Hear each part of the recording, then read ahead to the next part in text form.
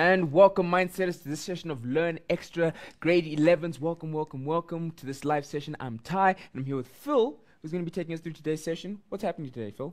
Okay, well, today we're going to be finishing off with our section on the lithosphere and some of those minerals that we can extract from the earth. And today we're talking about the iron and steel industry. All right, cool. That sounds really interesting. All right, so on that note, while you make your way across the board, I'm going to tell Mindsetters, as I always say, make sure you get on the page. Grade 11s, make sure you chat to us. Let us know what you're thinking, if you're lost in here, if you need help. And if there's some grade 12s who are also just watching, just to watch, it's cool, join in with us. And I have these awesome Casio calculators and this labeler to give away, so Mindsetters, I cannot stress enough. Get on the page, chat to us. Again, these will only go to the best post. And if you don't post, well, you've kind of just disqualified yourself. But anyway, on that note, Mindsetters, I cannot stress enough. Chat to us. Let us know what you're thinking. And what I'd also like to say is, I want to send a quick shout out to Liberty. Thank you for sponsoring the show. And on that note, this is where I hand over to Phil. Phil, take it away. Thank you so much, Ty. As I said, we're going to be starting to take a look at the iron and steel industry. So I've got in my hand a butter knife. Now, this is not a knife used to stab anyone, and I hope that you guys don't do anything like that. But the reason that I can hold this in my hand is something actually quite amazing has happened over the last 200 years. This piece of steel in my hand is actually amazing. You guys take this for granted that you can actually hold a metal in your hands. Now, the question is, where does this actually come from? And in the last 2 weeks' episodes, what we've been doing is we've been trying to find out how can I change the earth beneath my feet into something very useful. Now, I use this implement every day in my life, and I'm pretty sure that you guys climb into cars, you climb into taxis, into buses, into trains, and all of those things depend on the iron and steel industry. So what we're going to do is we're going to take a little bit of a closer look at the iron and steel industry and figure out where do these materials actually come from. Okay, so what I'm going to do is I'm going to put this down and get straight into the lesson. Let's start talking about this thing called iron. Now, most of you guys have actually figured out that iron is an element, but steel is not. Now, they are related to each other. So I just want to make sure that people actually understand the difference between iron and steel. So what we're going to do is just make a few notes, as we always do. Iron is the element. This is the element Fe. Okay, it's found on your periodic table. So Fe over there is an element which I can find.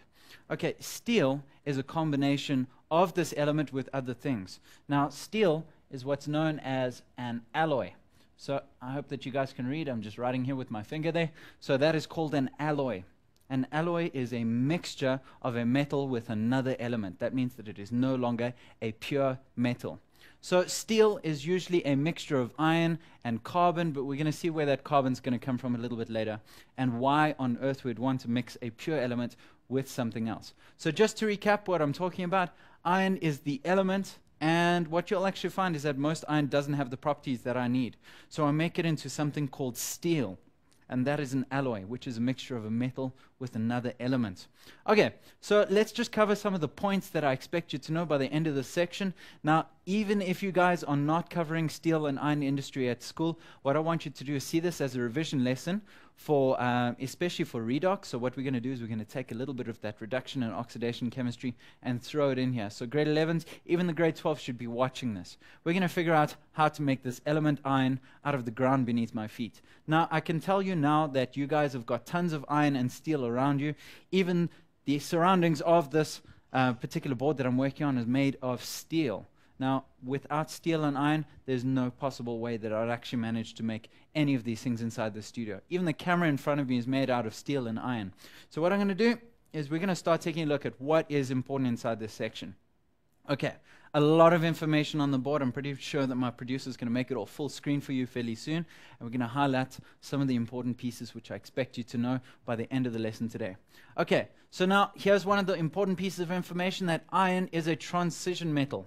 Okay, now what does that actually mean? It means that we're inside the middle of the periodic table. So that's our first piece of information. Now, what the transition metals can do for us is they can actually change their personality. Now, it can become iron 2+, so that means that it can lose 2 electrons to become a 2 positive ion, or it can become Fe3+. Now, we're going to pay attention to Fe2+ and Fe3+ in a moment. Okay, now pure iron itself is a shiny silver metal as a butter knife, as I showed you before, and it reacts with many non-metals. Now, this is particularly important. the reaction between iron and non-metals is something which has happened, and this is one of the reasons that you don't actually find metallic iron out in nature. There's tons of non-metals all around which have already reacted with the metal. You don't find pure iron in nature. So that brings up my next point. I cannot find it in its pure state. You will not find a block of iron if you walk out in nature unless man has actually made it that way. It is found as iron ore. And now, let's just highlight some of these important pieces of information again. Right, so it's a shiny silver metal. That is one of its physical properties. And it reacts with many non-metals. That's a chemical property. So it reacts quite readily. Okay, so in nature, it's not found in its pure state, but it's found as iron ore. So these are important words. Okay, here's the part which we're going to get to, and this is the part which I really love. Okay, so iron ore, this contains the iron, but now it's not pure. Iron ore is another name for a mineral which contains an element which I want. Let me just repeat that again. When you hear the word ore, this is a rock or a mineral which contains an element of interest. Okay, so here I'm interested in iron, so I'm going to go outside and I'm going to find myself a rock with iron inside. That rock is called iron ore. So this contains either hematite, which is the name of one of the ores, and that is Fe2O3, or magnetite, Fe3O4. Now, just coincidentally, magnetite is the first magnetic material which has been found, and very often magicians used to use magnetite because they could show that rocks were actually attracted to each other. You can actually magnetize magnetite. Cool thing about magnetite is you can use it to store information as well, like hard drives inside computer disks. You can actually store information using magnetite. So pretty useful stuff. But now that's not what we're talking about today. We're not talking about its magnetic properties. What we are going to say today is I want me some iron. So what I'm going to do is I'm going to go get some iron out of the ground. It's going to be stuck inside a rock. I'm going to show you how to get iron out and how it's likely to have been found by our ancestors. Okay, so let's get into this. So now I want to figure out, where does this stuff come from? Okay, well, first of all, iron is hugely abundant. Iron is everywhere in the universe. And what you'll find is that iron is one of the most abundant metals that there actually is. And one of the reasons is that it's got the most stable nucleus, and therefore is very, very abundant. So when stars collapse and explode, what happens is they spew out and they spread a whole bunch of iron all over the universe. So there we go. It's the most stable nucleus, and that means that when a star collapses, it's going to produce a whole bunch of iron. And for that reason, it actually gives a star a red color, and that's called a red giant. Okay, so iron has got the most stable nucleus, and that's why it's so abundant. Now, the Earth's core is made up of iron and nickel. Now, there's lots and lots and lots of iron and nickel inside every single solid planet. So in Mercury, Venus, Earth, and Mars, what we find is that there's a huge amount of iron and nickel. We're not entirely sure about the gas giants further out in the solar system. What you'll find out is that all of the solid planets, the rocky planets, have got a huge amount of iron and nickel inside them. That's one of the reasons they speculate that those planets might be closest, but they're not entirely sure. And you can actually find iron and nickel in a lot of asteroids as well out there in the solar system. Okay, so the Earth's core has got a whole bunch of the stuff. Now, the problem is I cannot go dig down to the Earth's core because if you've been watching, the Earth's core is incredibly hot. There's a lot of pressure, and it's liquid, so you can't really swim through liquid metal. That's not going to happen very easily. Okay, so now the first thing that we're going to do is we're going to find out what the deal with iron is. It says that it's very reactive, and it reacted long ago with oxygen. So what we've got to do is we've got to figure out what iron does when it's mixed with oxygen. So what I'm going to do is we're going to write a very, very simple equation, and we're going to try to figure out what happened to iron when the Earth was forming its oxygen atmosphere. Okay, so there was a lot of iron inside there. So what we're going to do is now we're going to combine it with atmospheric oxygen, which they believe came from the photosynthetic bacteria. So I'm going to take Fe plus O2, and we're going to combine them together. Now, here's the problem. Iron can't decide if it's going to make 2 plus or 3 plus. But if it's given enough oxygen, what eventually happens is that iron goes to a 3 plus oxidation state. So what does that word mean, oxidation state? That's kind of confusing. So what I'm going to tell you now is that iron likes to make an Fe3 ion. So what we're going to do is we're going to make iron, and this is stock notation. So I'm going to say this is iron 3 oxide that we're going to make. Now, just a reminder on what I'm talking about here is that iron itself is possible to make sorry, let me just rephrase that. It's possible that it can make 3 plus or 2 plus. Now, in this case, if you're given enough oxygen, iron is going to make iron 3 oxide. There's a more common name for this, and this is actually called rust. Now, if you've ever left something which is made of iron outside, what you'll find is that very quickly, if it's exposed to the air and it's exposed to a little bit of water, is that iron oxide forms all over it, and it's got that very particular color. We're going to talk about this color in a moment, and that is the color of the Fe3 plus iron. If I ask you to take a look at rust, what you're looking at, it's that sort of reddish, orangish color, that is Fe3 plus. So iron 3 oxide, how do I form this formula? Well, I know that iron 3 means iron 3 plus. Oxide means O with a 2 minus attached to it. Now, how do I combine them? Well, the first thing I've got to do is make sure that they come together in equal amounts, equal pluses and equal minuses. So how do you get 3 plus and 2 minus to be the same thing? Well, let's get 6 of each. So that means that I need another Fe3 plus. So that means there need to be 2 of them. So this is a little bit of grade 10 revision, but quite useful nonetheless. So I'm going to say O2 minus. I hope you can read my messy writing. Okay, so I've got Fe3 plus, Fe3 plus, O2 minus, O2 minus, O2 minus. So now we've got a formula. So what I'm going to say is that I'm going to make Fe2O3, and that is the formula of rust. So if ever you see rust on something which is metal outside, that orange color that starts to form on metal, that is Fe2O3, and that is the name for iron 3 oxide. It makes a mineral. That's called hematite. So I'm sure that most of you at home have actually realized that this is not a balanced chemical reaction. So let's try and balance this out. Well, I'd advise that you leave iron till last, because I can put as many as I like. Oxygen's a bit of a problem because it only comes in 2s and comes out as 3s. So let's fix the oxygen problem first, and let's get back to the iron. So let's do oxygen first. I need equal amounts on either side. So on the left, I see that I've got 2s, and on the right, I've got 3s. And the only way to get the same on both sides is to get 3 O2s and to get 2 of the iron oxides. Now, the iron is not balanced. I've got 4 iron on the left that I need to put in to balance out with 4 iron on the right. So now that I've balanced this all out, this is what naturally happened to iron 3, and it made iron oxide. Now, the question is, how do I get it back? And that's a bigger problem. So we need to dig up reserves of Fe2O3 and Fe3O4. Remember, that was magnetite. These minerals are called ore.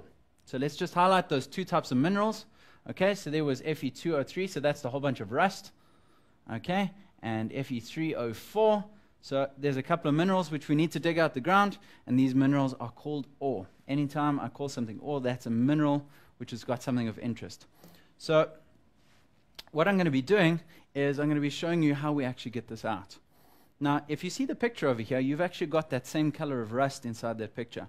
This is called open pit mining, and if you've been watching for the last 2 lessons, basically iron ore is everywhere. It's under your feet, and it's one of the reasons that the dirt under your feet has actually got this orange color.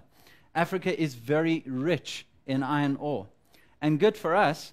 Iron ore is one of the most profitable minerals to mine on Earth because it's so easy to extract. It's nice and cheap. All you have to do is go dig it up off the surface and change it back into iron. So this is a very, very valuable mineral. So open pit mining means that I can actually dig it directly off the surface of the ground and just carry it away to the refinement center in the back of one of these trucks.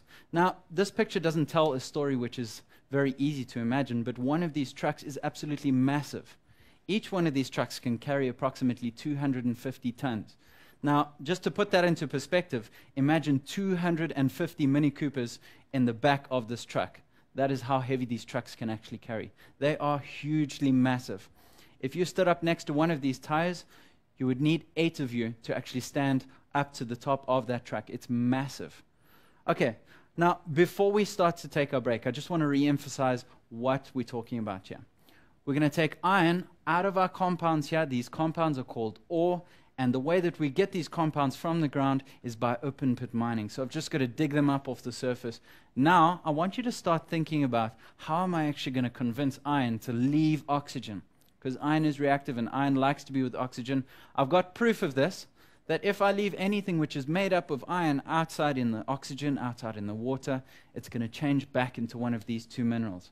So on that note, I think it's time for a short ad break. We're going to give you guys a little bit of time to breathe. What do you think, Ty? I think so too, because this is a lot of information, but Huge. fascinating at the same time. Good. So, mindsetters, as I've been saying earlier, make sure you use this page. Post if you've got any questions that you guys might want to ask, if you're lost, and if you need help. Post on the page. But on that note, we'll see you after this break.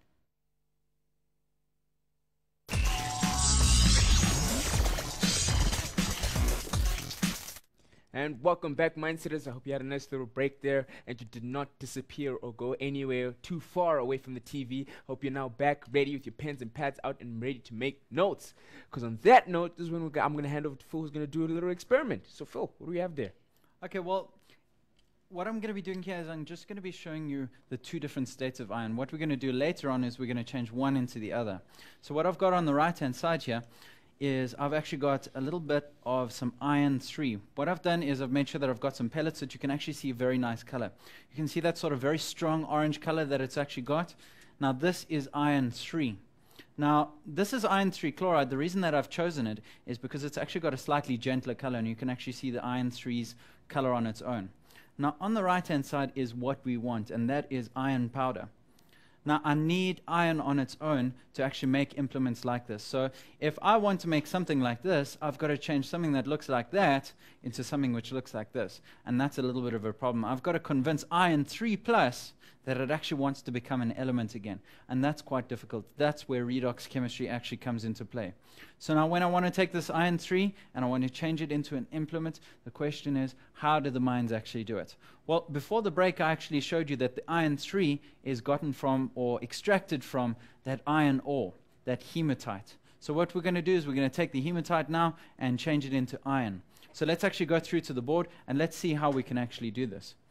So before the break, what I showed you was that open cast mining, that orange material inside there, is one of the ways that we actually dig up iron from the ground. So now this open pit mining was the way that I got the iron 3 plus iron ore, and I actually took this material straight out of that open pit, and now I've got to change it into something much more useful. I've got to change this now into iron, the element, and that's where redox comes in.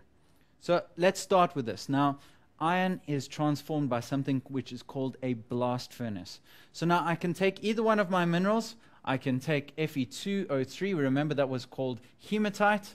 So if you're writing notes, just remember that that is hematite, or magnetite, which is Fe3O4. Now, I'm going to make a couple of notes on this diagram. Now, this thing is called a blast furnace. So a blast furnace is the most common way that we can change iron ore back into iron, the element. So let's take a look at what goes on inside a blast furnace. Now, into the top here, you can actually see those two little train pieces. And what they're delivering is actually two very important pieces. The two very important components that I put inside are iron ore, so that's going to supply us with the Fe, and coke. Now, this is not coke which you drink. What this is a very, very pure form of coal. Coke is actually a very, very pure form of carbon. Now, you can get coke from coal. What they do to make coke is they heat up coal to a very high temperature to get rid of any extra pieces, and that leaves behind very, very pure carbon.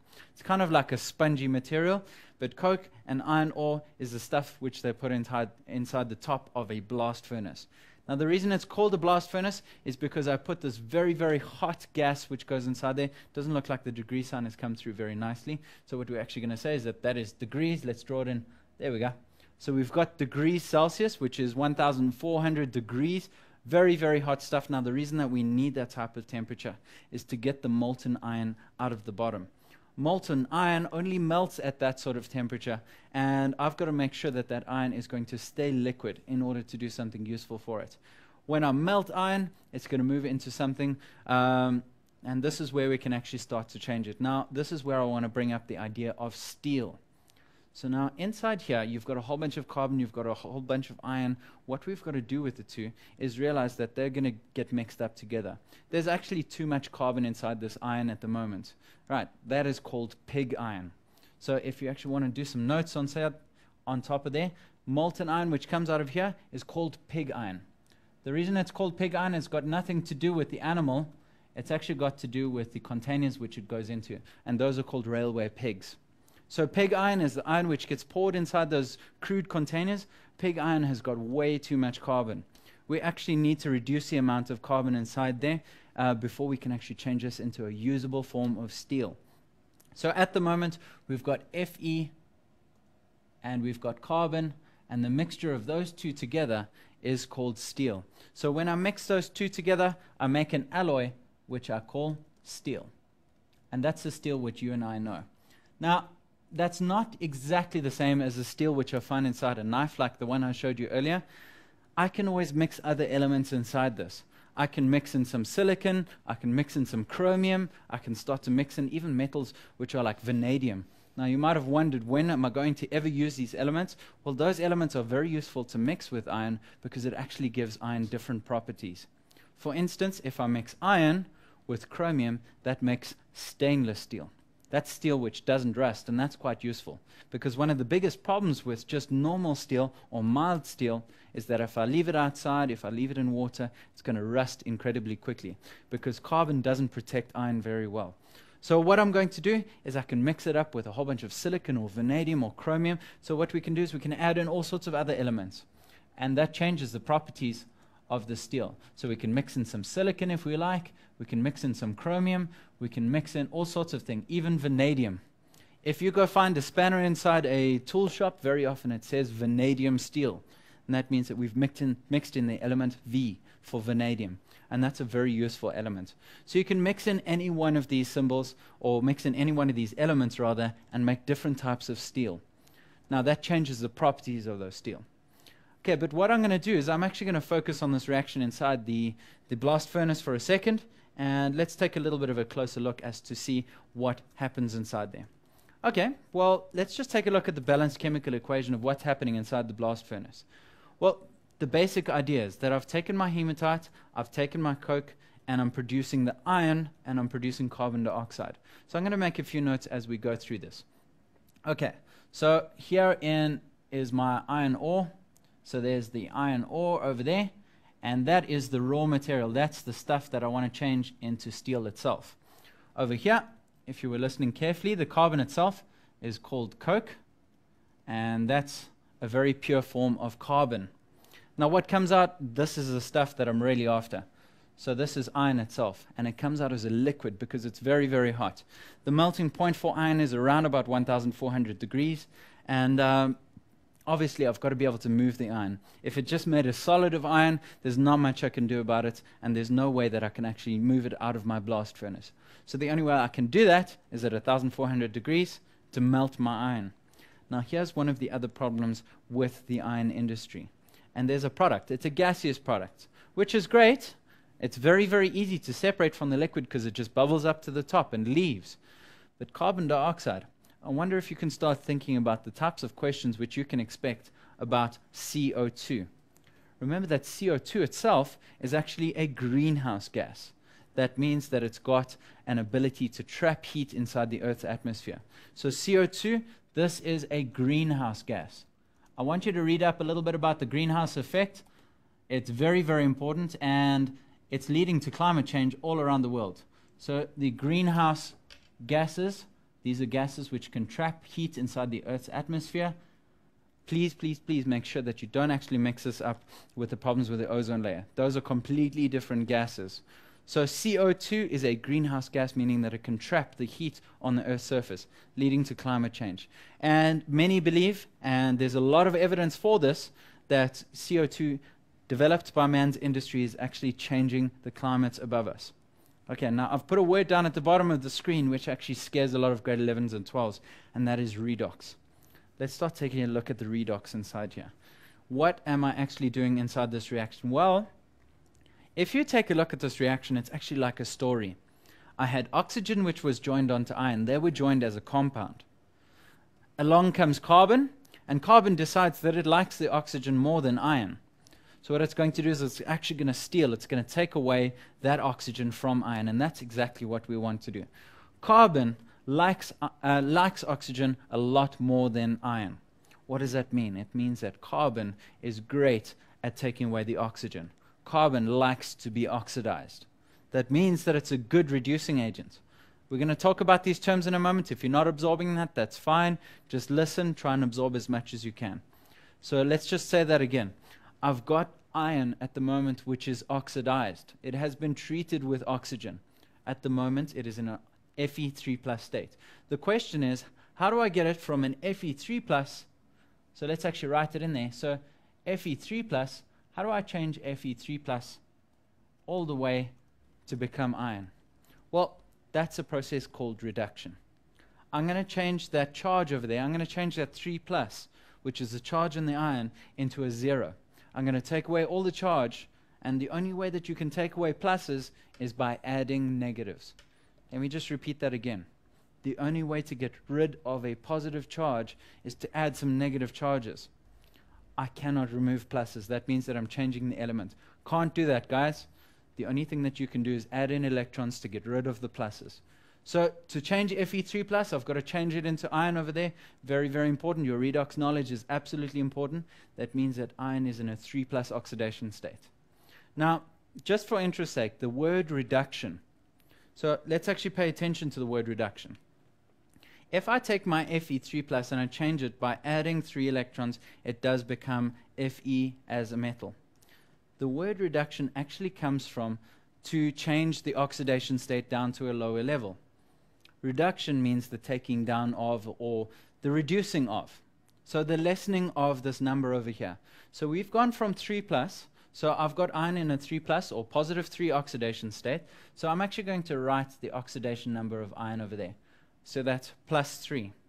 When we've got an element, just to remind you about oxidation numbers, elements have got the oxidation number of 0.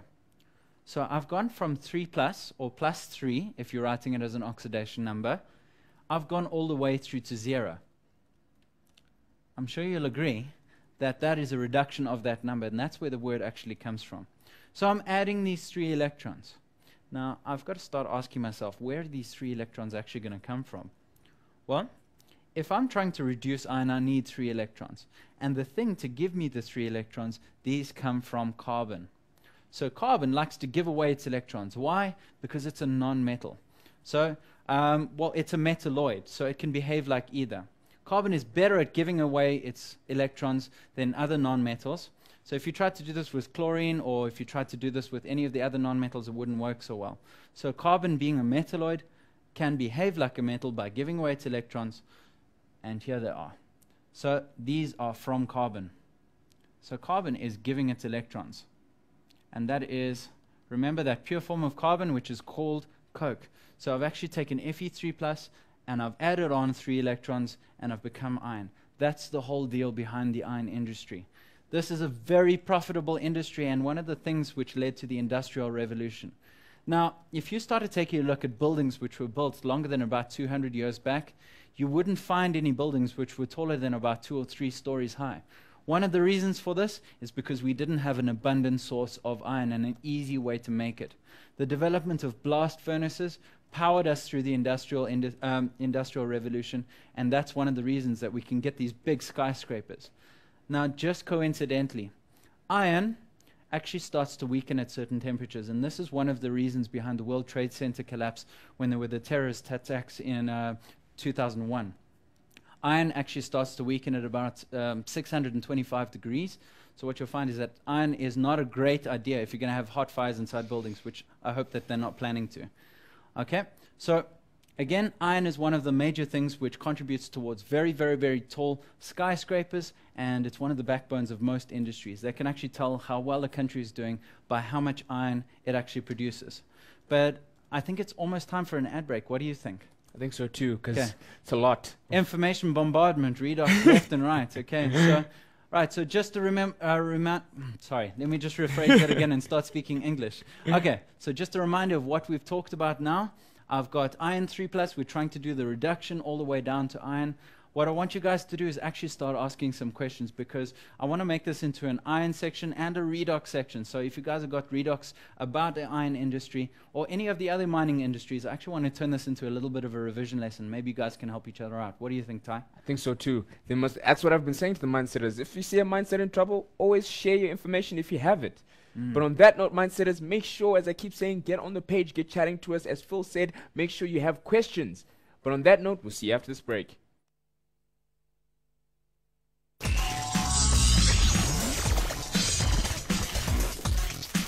And welcome back, Mindsetters. I hope you had a nice little break there and you're ready, you're back, and you're revved up to go for this next session.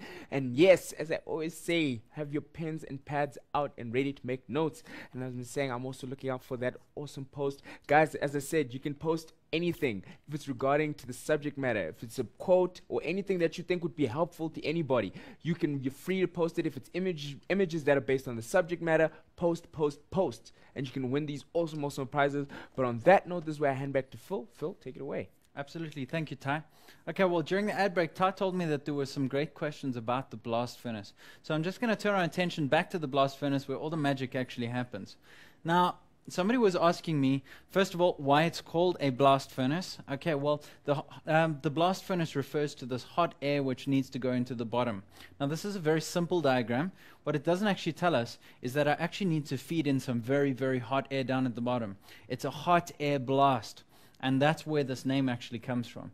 So a hot air blast, right, and that is very hot at 1,400 degrees Celsius. Now, you guys are not ever going to get that sort of temperature anywhere inside the Weekend Braai.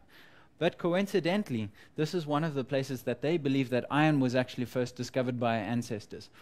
Now, these ovens themselves kind of closely resemble some of the ovens that our ancestors might have used to cook food or to heat implements, or when they were starting to deal with other metals, easier metals to extract like copper. Now, if you start to take a look at this thing, it starts to take a look a little bit like an oven. Now, I just want to draw out a diagram, and we'll get back to the other question in a moment.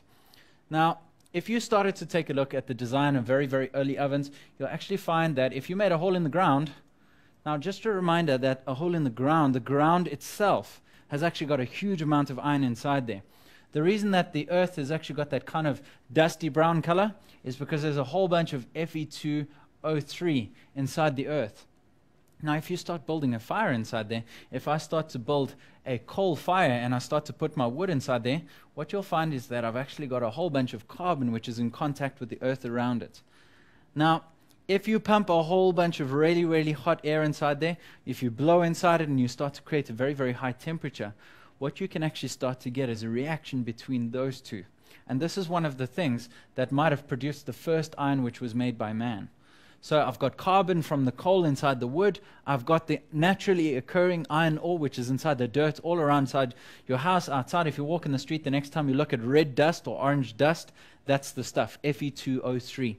So if I've got carbon and I've got Fe2O3 and they're hot enough inside a fire, what you'll actually find is that they probably found little bits of silver iron inside the bottom of their fire.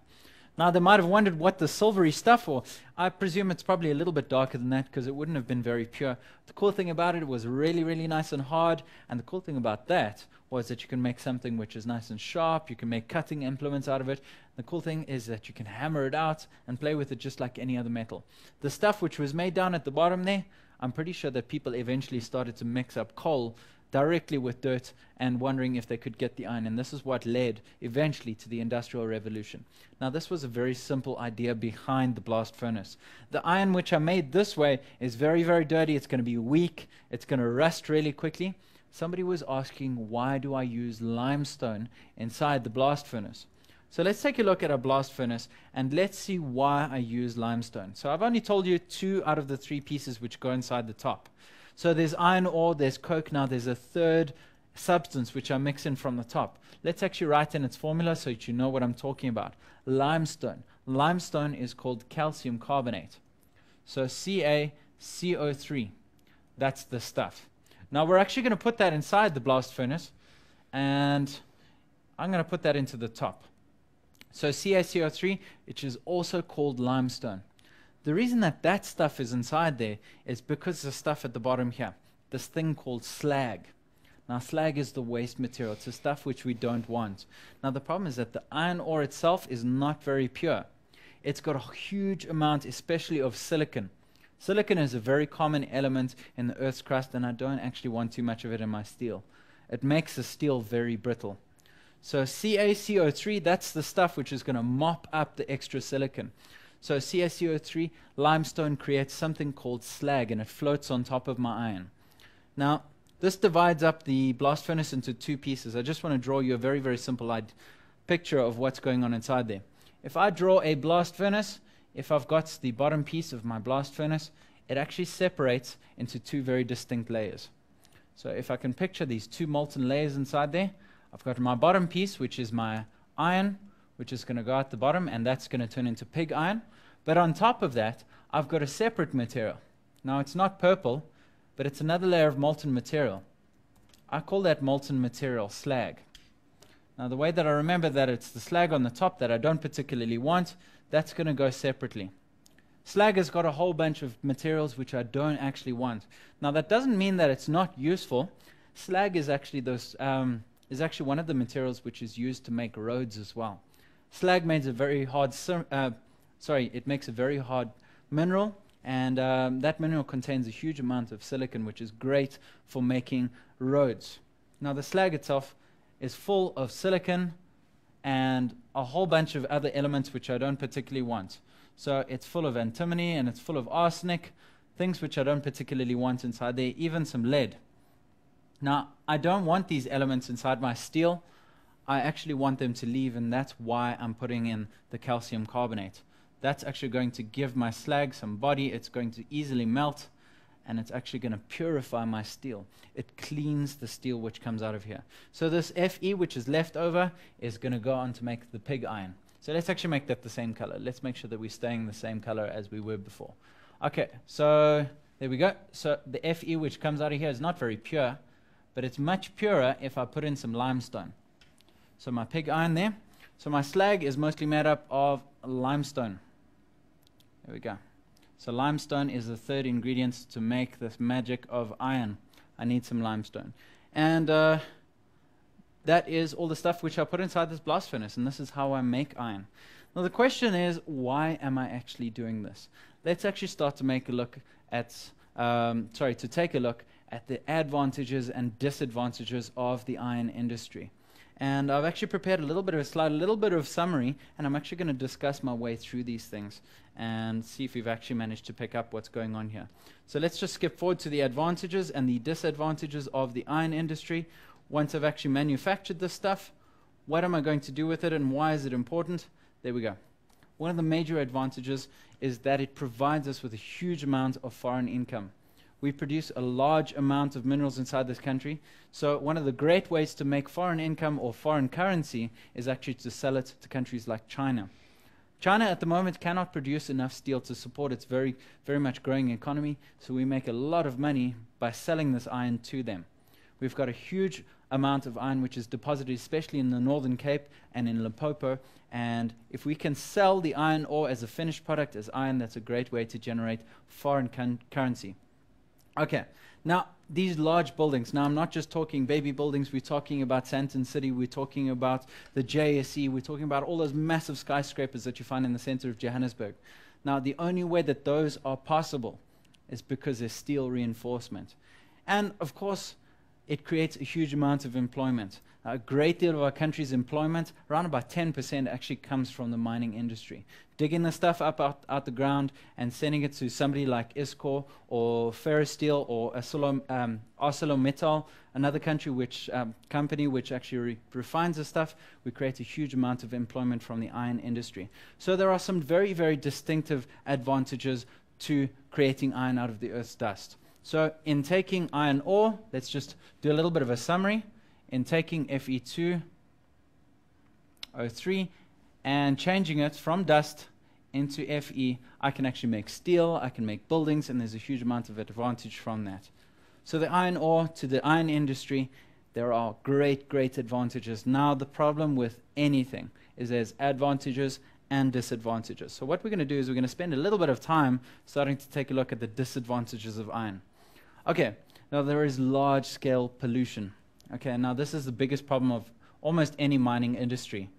The pollution which comes off there is in the form of some of the slag, some of the gases which are released are poisonous, and one of the major problems from that is it finds its way into the environment and can harm the communities around it, can harm the animals and harm the ecosystems.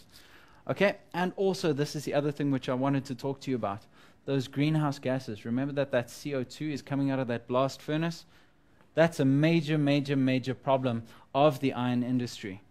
I find that the iron industry is one of the major contributors towards South Africa, and now South Africa, we've got a tiny, tiny population in comparison to the world, but we are the 12th largest contributor towards greenhouse gases. That means that we're producing way more than anyone else on the African continent, and we've got to watch how much steel we're using and how we use our industries. Okay. And then open pit mining, you've got to start thinking about this. If you start digging big holes and you start grading away the surface, you actually destroy the surface. You've taken away the trees, you've taken away the wildlife, and it's actually taking up a huge amount of that space that can be used for other things. So it actually destroys that surface. Now, I'm just going to ask Ty, how are things going on the pages? Well, literally, the page is blowing up. Okay, it's starting to blow up. But the thing is that as I was about to ask questions, I was like, oh no, he's actually covering that. Because a lot of the kids wanted to find out the kind of disadvantages to iron in terms of also like sicknesses and tetanus and dangers of rust and things like that. So okay, actually some really, really good questions. Okay, so now it seems like a whole bunch of people have started thinking up their own disadvantages. Okay, now you started to talk about the disadvantages of iron. Well, we're going to divide them up. Now, environmental problems. Now, this is something else which comes up in all mining. If you guys are starting to take a look at disadvantages of all mining, some of the problems with mining is actually the miner's health. And that starts to branch off into a whole bunch of other things. So now when I'm starting to dig up iron ore, I've got to start talking about the miners' health because they're people and their health is very important. It's important to their families that they keep on providing. And, of course, you want a healthy workforce. You want happy miners because they're going to produce you a lot more iron ore and they're going to keep on producing it. Okay, so mining health is a major issue. One of the problems with digging up a whole bunch of dirt is that you actually kick up silicon dioxide. Silicon dioxide can lead to a very serious condition called silicosis. The problem with silicosis is you don't know you have it until 20 years' time, and that's a major problem. Silicosis, let's just write it down for everyone at home that's taking notes. Okay, silicosis is a disease which happens when I get a whole bunch of this material called silica. It's a very fine dust, works your way deep into your lungs and starts to irritate your lungs. Now, it keeps on irritating your lungs because your body cannot dissolve this stuff. And that's a major problem with any form of mining. You'll find that this is a problem inside gold industry, inside the platinum industry, even inside the iron industry. Anytime there's a whole bunch of dust being kicked up, you find that silicosis is a major, major problem. Okay, so that's one problem with mining health. Now, there is another really, really weird problem that somebody actually started to talk about, and I think Ty brought it up beautifully, was that rust itself is quite a weird thing. It's nice and porous. If you start to make rust on the surface of a material like a nail, what you can actually start to do is you can harbor a bacteria inside there, and that can lead to tetanus. Okay, so tetanus is a disease which is harbored in the form of a bacteria which lives inside iron oxide. Iron oxide itself is nice and porous, can actually support this bacteria for a very long time, and there's actually things called endospores. Those endospores live inside that rust. So if you get yourself on a nice rusty nail, the problem is that that rust can actually harbor the bacteria which causes tetanus, which is sometimes called lockjaw as well. Now, if you do pierce yourself on a rusty nail or anything rusty, you should go see your doctor about tetanus. It's a very, very horrible disease, and it can cause a lot of complications. Are there any more questions about that, the disadvantages, or are people starting to talk nicely about it? What do you think, Ty? It's kind of mixed right now. Okay. Because we also have, well, some people wanted to find out more, as we were saying earlier, the pollution aspect, which you've covered now. Okay. But yeah, it's now going into more processes, as in some of the mindsetters wanted to find out, like, for instance, with gold and the smelting process. And Okay. Yeah. Well, let's actually start to discuss that. Let's talk about similarities, because the way that you can simplify all of this is starting to compare it to other industries. How can I file away the gold process, the iron process? Well, let's start to compare them. Let's actually make a little bit of space, and let's see what the gold industry has in common with the iron industry. So let's start to talk about gold versus iron. Well, let's take a look at the points which, first of all, I find in common. So gold versus iron. Now, let's find out the things which I do find in common. So now I find that gold and iron both come from ore. So I find both of them in the lithosphere. That means that the Earth's surface contains both these materials. That's the only way that I can actually get them. So I find both of them in something which is called ore. We discussed ore. Ore is any rock or mineral which contains something of interest or something of value. And I find that gold and iron, I have to extract them from there. But now gold and iron have got very, very different processes. So let's just highlight the differences between them. So that is one major similarity, but that's unfortunately where the similarity stops. What I'm going to do now is I'm going to say that gold is found in its natural state. So I'm going to say that I can actually find gold as an element inside those rocks. So I actually find it as Au. It's found as an element. It's native metal. That means that I can actually find this metal in a rock. This is one of the first ways that we actually found gold, and that's one of the reasons that gold was one of the first metals that we actually started working with and finding valuable. People actually walk through riverbeds, and you can actually find nuggets of gold, and very, very few nuggets of gold actually still exist. This is called alluvial gold. Now, we're talking like 100 years ago, the last time that there was huge amounts of alluvial gold. The reason for that was, well, you can figure this out. If people start walking around in riverbeds and finding pieces of gold, pretty easy to extract. Now, let's highlight that as a difference against iron. Now, I find iron only as a part of compounds.